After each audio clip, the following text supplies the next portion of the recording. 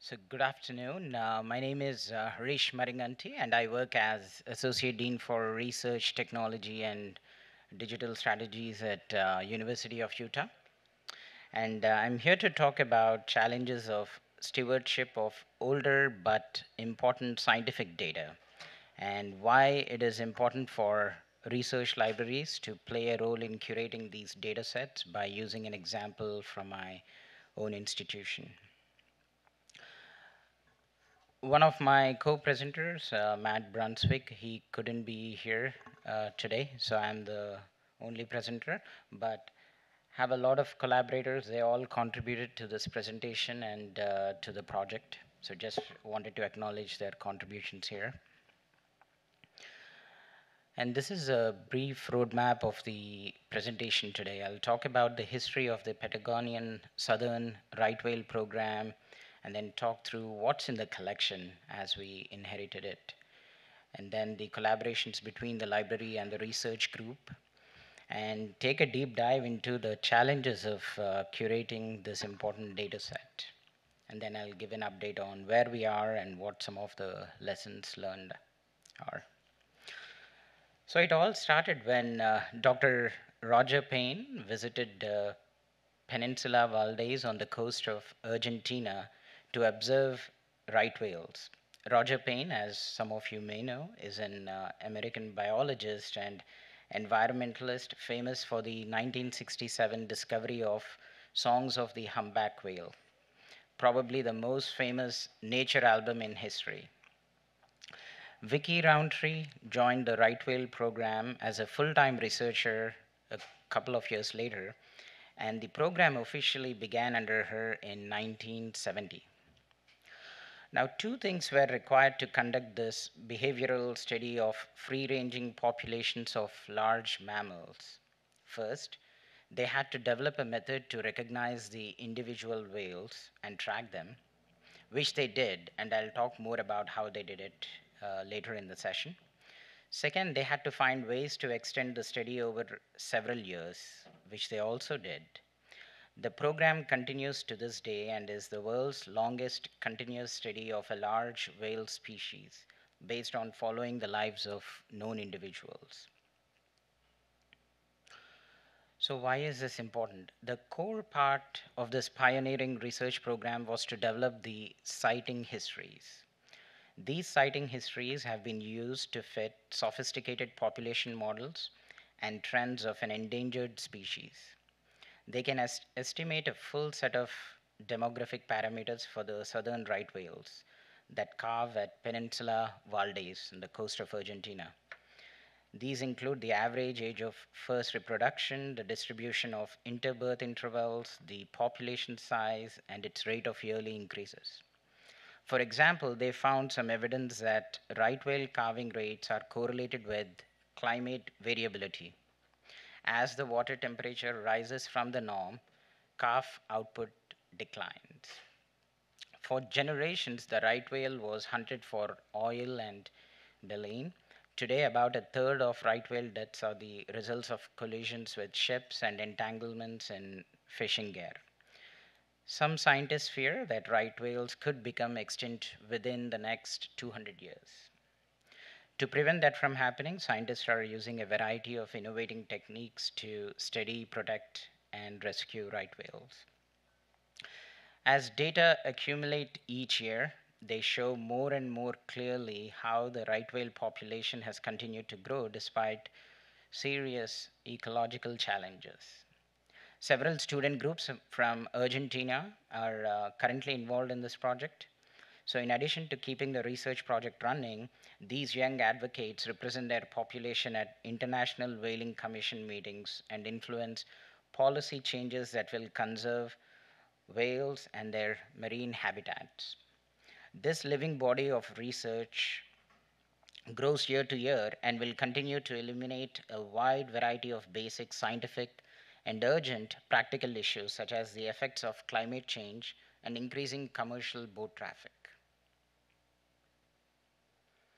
So, what's in the collection? Well, we have lots and lots of black and white negatives, over 15,000 of them.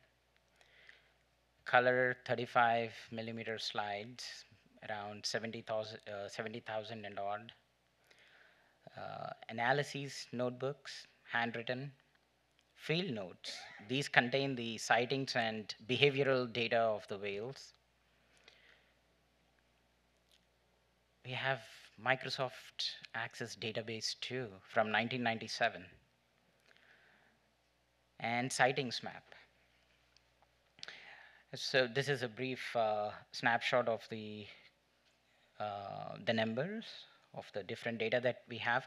So the primary data are the thousands of photographs of the whales that were taken each year from a light plane as it flew along the 500-kilometer coastline of the peninsula, and the analysis notebooks that documented sightings, condition, and behavior of the whales.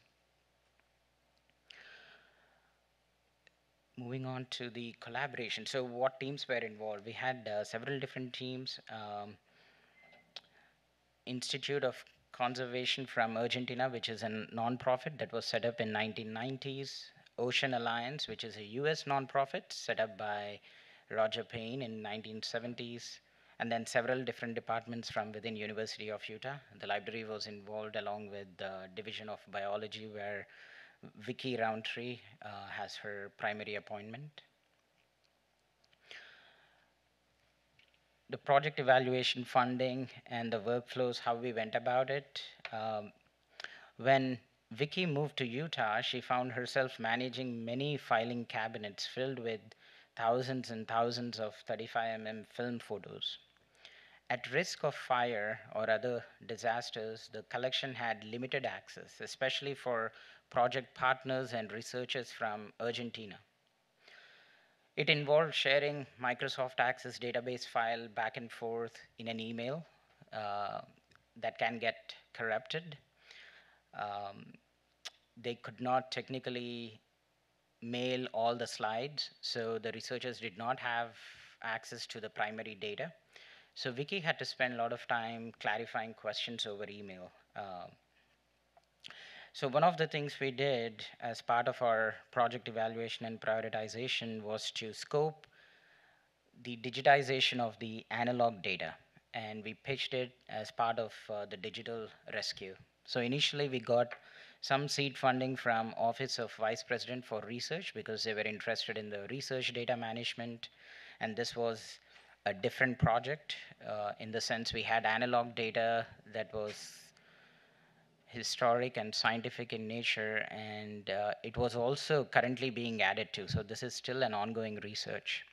So they showed interest, and we got some funding to look at what's in the inventory, take an accurate assessment of the quality of materials, and think about what it would take to digitize the whole set.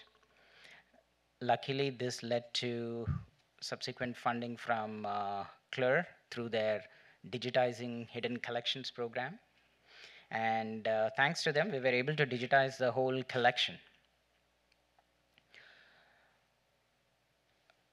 Now, moving on to the core of the presentation, which is the challenges of curating this data set. First, as we have seen, the variety of data and the data formats that we have. Again, just a quick summary of what all is in the collection. And given that this project started in 1971, just imagine the type of technological evolutions it witnessed over the life of its project. So the data capture methods change over time, uh, including the technical equipment. For example, when it started in 1970, the researchers had to find a way to figure out where these right whales congregated. So the what they did with their annual photographic surveys was they had a light plane fly over different parts of the coast of Argentina, taking these pictures. Initially, it was in 35 black and white film, And later, with assistance from National Geographic Society, they got upgraded to color film. And then only after 2004, they started using digital cameras to take high quality pictures. And now they use drones as the primary method to photograph the whales. So the methods have changed quite a bit. Here you would see the changes initially when it started out with taking some pictures from the land and then taking overhead shots of the photos. So we have to account for the corrections in angles and how that is captured in the data descriptors in their access database. Um, the georeference, again, this is a very critical thing for biodiversity and the ecosystems type of data. With the data gathering initially, again, they figured out where the whales congregated in the coast of Argentina near Golfo San Jose. And they also knew that southern right whales, that is the green color that you see, is the range of the migration patterns for the southern right whales. They tend to stay below equator, and it has to do with the rising temperatures at the equator too. But initially, because they did not have digital equipment, they could not get accurate collection of GPS coordinates. Going from 1970s to 1990, most of the sightings map were just estimates. So one of our GIS specialists worked with Vicky in terms of narrowing down and creating a digital map with georeference data. And it's mostly an estimate, it's not accurate. But after they moved to the digital cameras, because the GPS coordinates are automatically logged and tracked, they had accurate location data after 2004. So just imagine within the data set, you have varying degrees of accuracy too that we have to account for. Now the photo identification, even the methods of identifying individual whales, it changed over time. Initially, they before they could use AI, right, back in 70s, or even use any pattern matching algorithms. It was mostly a manual work. So they came up with a very clever technique and a practical way to identify individual right whales um, by relying on the natural markers. And these are called callosities, the patches of raised, thickened epidermis on their heads that you see in this photograph. Some of the callosities are exposed every time a whale surfaces to blow. The number, position, and shape is unique to each whale. And although minor changes occur over time, the overall pattern remains identifiable from birth and almost certainly throughout the life of the whale. So they used these patterns to identify whales and give them unique IDs. And this is again another slide that goes into how the whole process worked. And this is part of the database where they can fill up different characteristics and see if there is a record of such a whale already in the database. If it is, they know that this is the one. If not, they would create a new ID for the whale. So this was the categorization method, as they called it, mostly manual. Later on, they moved on to a different technique by using the assistance of machines at that point, compute, and data that they already had. This was mostly a pixel level pattern matching. They had to adjust for, again, angles and certain things. But it was semi-automated, so to say. And this algorithm was developed by Lex Hebe and Phil Lovell. They had some research papers come out of this too. And it was mainly used. Now, there are experiments underway. Now, this is my obligatory AI mention for this project. As you can imagine, given this quality data and and the images that are available, someone can come up with a deep learning algorithm. And there are experiments that were conducted in the last 2 years. And yeah, it's easy to imagine that the next step would be using AI to develop the identification system, right? So the gist of this is it went through several different changes in the way the whales are identified too. Now, once a whale is identified, this is how the numbers were given, the unique numbers, and this is a lovely story just to follow through. So this is the picture that you see is a calf that was named 13-71 because it was initially identified in the year 1971, and it was born to the mother that was named 13. And why that was named 13? Because they tend to give names based on the sequence in which they identify these whales. So that was the 13th whale identified in the database. So they have this unique naming convention. And you need to know about this, right, before you can do something with the data. And so they tracked, and this is how they tracked. So they found the first one in 1971. The whale was again re-identified in 84, 94 along with its own calves, and in 2008 and 2011. And you could also see the progression in the quality of the images too. So again, the photo identification went through several iterations. The initial data has much more descriptors in the database that we saw than the subsequent one once they started using the semi-automated algorithms. What else? So these are the next, the ones that we went through very quickly, summarizing the context in which we work, especially with this data set. But in addition to those, we had our own set of challenges in terms of how the library systems work and how we were trying to fit the scientific data and the metadata into the systems that we had. Because one of our goals was not to create a different portal for this unique collection.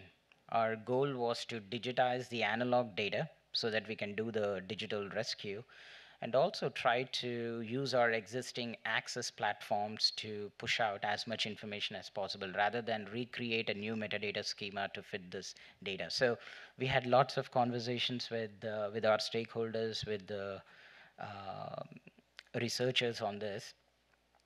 And one of the key things we struggled with, but ultimately ended up going this way, is the point number two, which is the sightings, the database itself had the sightings centric approach, meaning they organized all their data and the metadata based on the year in which those photos were taken, right? In the library system, we were faced with this approach where most of the library systems are item focused, item level focused, right? Again, I'm not talking about the finding aids and all that stuff, just the emphasis on the digital asset management systems.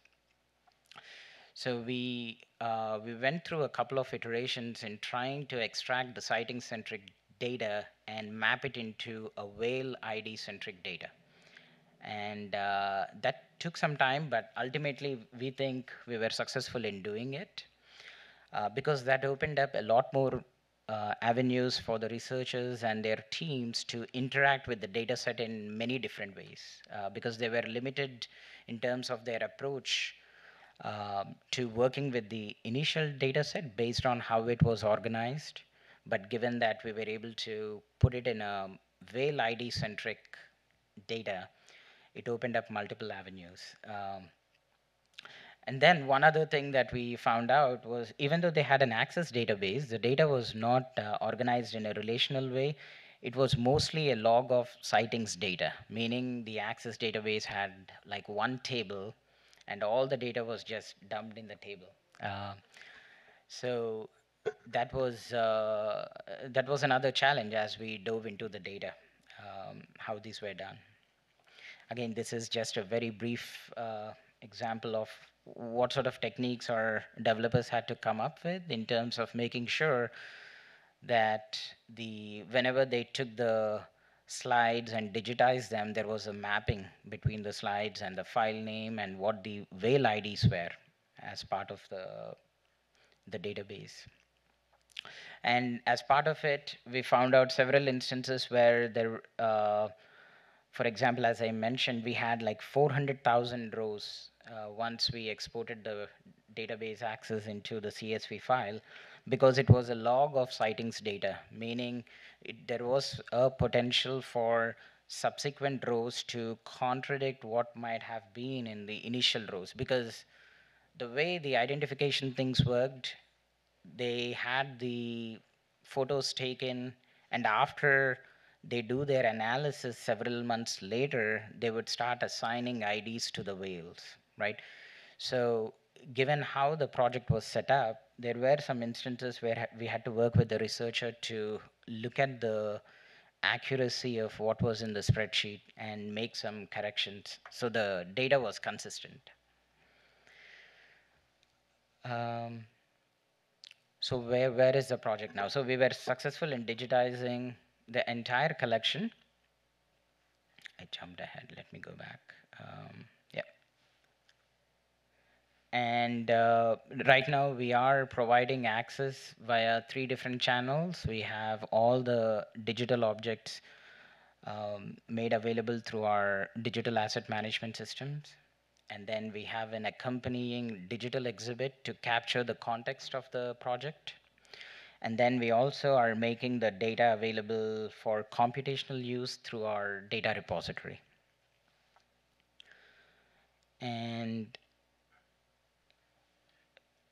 I could give a demo later on, but again, if you're familiar with the latest digital asset management systems, we have all the features built in. They can zoom, they could look at the gallery view, browse through different facets. So technically, they can come up with their own set of queries. If they want to see if a whale appeared in 1971 and 78 and 85, there is a very quick way to drill down using the facets. And also, if they want to see if a particular whale appeared with another companion whale, that data is also open, just based on the systems that we have. So why should libraries care? And what did we learn from this project? So research libraries can play an important role in taking stewardship of important legacy data sets that may be lost over time.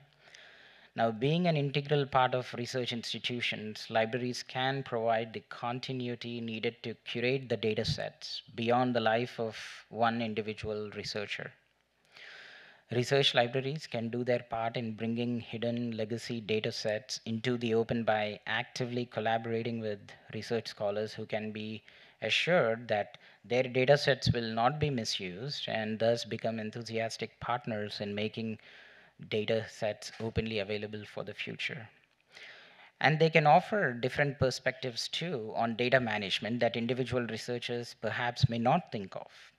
And this is very important so we can enable interdisciplinary work that our keynote speaker, Dr. Dan Reed, talked about in his keynote speech yesterday. Now, data management as part of the research environment with its ongoing commitment to support science, it is a bidirectional relationship, meaning in contrast to idealized models that frequently portray data curation as taking place after data collection and submission, have occurred. So, but that is not the way, and this is a good example of a project where you can get early on. I mean, 47 years is not early on, but according to the researcher, they want to see this project continue, right, for the next 50 or how many ever years. So we are right in the middle of the action here, helping the researchers understand the curation aspects of the data. Um, Now, many key biodiversity and ecosystem questions involve flux, meaning changes in range, numbers, distributions, genetics, and proportions over time, extinctions, migrations, incursions, impact all issues of flux. Now, seldom does one data set span enough time, area, or include enough species to answer a specific question by itself. Scientists often require that biodiversity and ecosystem data be assembled from different sources into time sequences of comparable datasets, realizing that the component datasets may have been compiled for a very different purpose to begin with. Again, this point was also mentioned in the keynote speech. So I think with that, I just leave with this photo. Again, this helps with the tourism industry too. Here you see the whale identified by its number, 0889. The outside two photographs were taken in different years, 88 and 2011. And the middle one was taken from a whale watch ship by photographer Stephen Johnson. So it promotes more involvement from citizens who are interested in this work and the tourism industry too. With that, I think that's the last slide that I have. Happy to take your questions.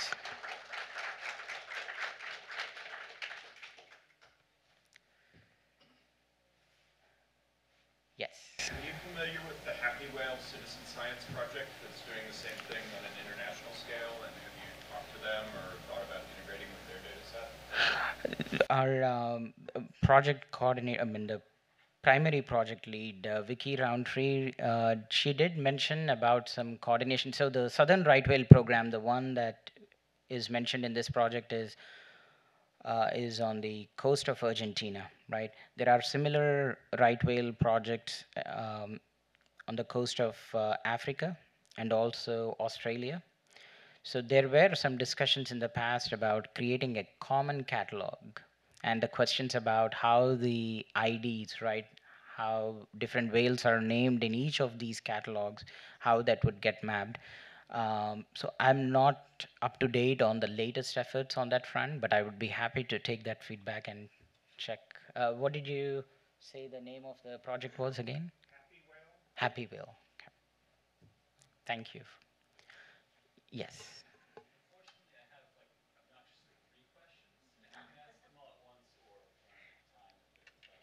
Yeah, it's up to you.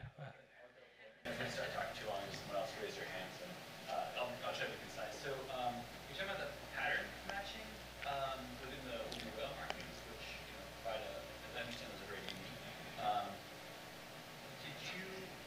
Are you going to be able to enable search based on like visual matching and then like the within the database, or is the search based like here's one whale and I want to see all the pictures of that whale? Is it like, well, that we know it because it's already been labeled by its identifier, or is there any like visual search aspect to that you might be able to enable? That's a great question. So a few years ago, are you familiar with WildMe? It's a nonprofit that works with biodiversity data. They were interested in developing something similar. So we don't have that functionality. It hasn't come up in the recent past, but that's a great question. And if you have suggestions, I would love to take some feedback and see how that could be done. I don't, because that's not my area of expertise, but because of how the technology has evolved, Yeah. image recognition, AI, and pattern matching, I think that's probably more possible now than it was like 4 or 5 years ago when we started the project. You described the angles of the photos and how that's changed over time. How do you label that? How do you describe the angles of the So that's captured in the field notes and the Microsoft Access database too with their own notation. So they use mnemonics, they use different types of uh, short forms to capture the data in their database. Now, what happens with the algorithm the pictures of the algorithm that I showed? There's a bit of manual work that goes behind. So the angle adjustment does not happen with the algorithm itself. So a human would adjust for the angle, and look at what was captured in their field notes, and only then they feed it to the algorithm. So the algorithm, all it does is once you have the angle matched, it does a pixel to pixel matching. So I don't know if that answers your question, but in terms of the, and that's why there was a, so lots of, this research group gets lots of photos taken from the boats, right? They are at a different angle than ones where you capture the photos from the planes flying overhead. Most of the data that we have is from the planes that fly over the head. We don't have many photos from the tourism side of things. And even if we do, I do not know if the researchers actually add them to the catalog, maybe because of the of that difficult question on how to adjust for the angle. But there's a Kaggle data set that was released a couple of years ago, and someone was looking at doing that work. If you're interested in pursuing that further. More. My last question, I think I have to, now Jeff also, I was actually one of your reviewers, so in this last question, I remember in your application there was also description of some of your data might have been even multilingual, like maybe some Portuguese and Spanish from different sites. Oh, are you talking about the, when you say application, the oh, grant application? We I right now we don't have it in the data set, but because some of the researchers and partners are from Argentina, they have some field notes. They have some original data that's not yet part of this collection. Okay, this collection goes up to 2004 because again the original scope was to do a digital rescue. So whatever is already in a digital format, we have left it out of the scope of the grant funded project. So what was mentioned in the grant, right? Um, but we are hoping to release a different version of our exhibit later by working with the partners in Argentina. So right now, I mean, in summary, we don't have any other language data yet in the database in our data set, but we are hoping that as we finish this project and continue further developments, we would be able to get more in. Thank you for funding the project too.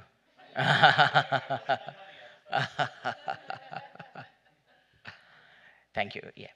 Yes, I have a question. You were describing that one of the opportunities you can do through your access to this data is see maybe two whales that are coming together at some point or whatever. I'm wondering if it has more multidimensional potential to allow for, say, a family or social group to be followed and kind of tracked to start understanding, whale behavior. Yeah.